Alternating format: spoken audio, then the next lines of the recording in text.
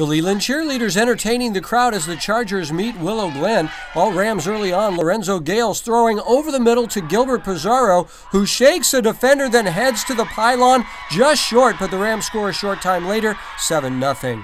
Second quarter action now, same score. It's Gayles this time throwing to his outstanding wideout, CONNELL, who makes a fine catch, and he is gone. 55 yards, and the Rams have a 14-0 lead.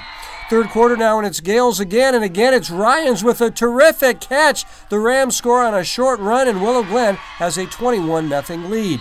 The Chargers come into this game undefeated at 7-0. Quarterback CARSON Yates powers his way in to cut the lead to 21-7.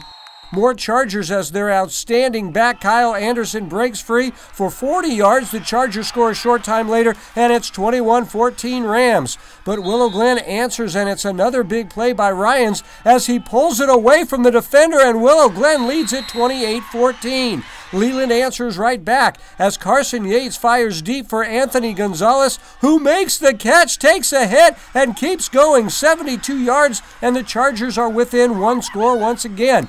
But Willow Glen drives late, carrying it in is Tyler Hawkins. The Chargers get a late score, but not enough, as Willow Glen hands Leland its first loss of the season. Now 4 teams in the Santa Teresa division with 1 league loss.